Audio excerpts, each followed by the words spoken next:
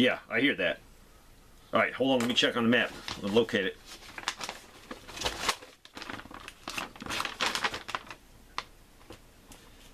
Yeah, south of Fort Worth. Yeah, I see it. All right. So you can confirm then, multiple oil refineries on fire. Am I hearing that right? Hold on, let me adjust. Okay, roger. Oil refineries, 6 of them. Heavy fire damage, explosions. Roger. All right, keep me in the loop. Thank you, buddy. I owe you. Yeah, I'll be back. I got a 1 minute check-in with my buddy in Atlanta. See what's going on. All right. Out. Tim, you there? Tim. Tim, are you there? No, don't. Dang, do not use call signs. I know you're supposed to on the ham, but we don't want to give away any information. Do not use your call sign, buddy. Awesome. All right, what's going on, Tim?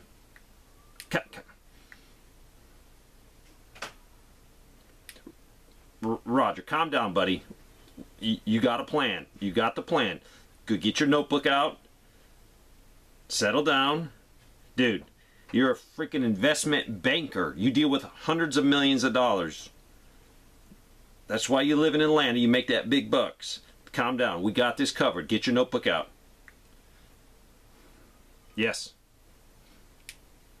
Yes. Alright. Dude, all your stuff is here. Get your bug out bag. Get your firearm. 5-gallon extra gas can. Put everything in the Jeep. You should be out of there in 10 minutes. You practice. I know this is the real thing. Yes. Atlanta's going to be hopping in a few hours when people realize what's happening. You got to get out. You got a 10-minute window. Get on the road. They want you. You do not go to work. You hit. Whoa, whoa. Let me get this right now. You, as the head investment banker for your bank, has lost total control of your computers. You can't access any financial records. Is that correct? Roger. Okay, that is correct. Now, can I put that information out to our network? Roger, I am confirming that information can be passed to our network and it won't endanger your job. Roger. Alright. Alright. Make sure you grabbed your wife and child. You grabbed everything else. Alright, you're doing good, buddy. Just relax, man. Yeah, I know. It's easy for me to sit here and say that when I'm sitting here at the retreat already.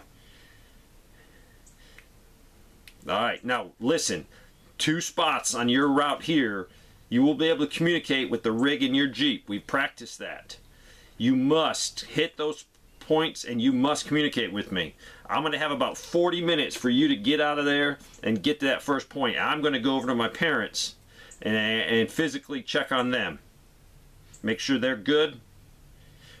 So I will be back in 30 minutes or less and I'll be monitoring this channel.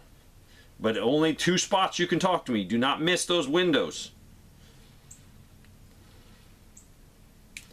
Roger. We will follow the protocol that's in the notebook. Roger. Alright, get going. Out.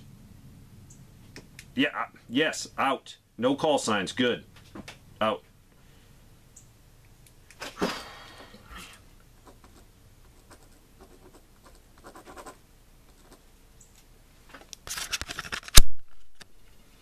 Things to think about. Do you have backup power to run your communication equipment? Maybe indefinitely. Do you have a network of trusted people to provide reliable, accurate, real-time information that is going to be critical in making good decisions for your survival? Do you have a trigger event to implement your personal and group survival plan?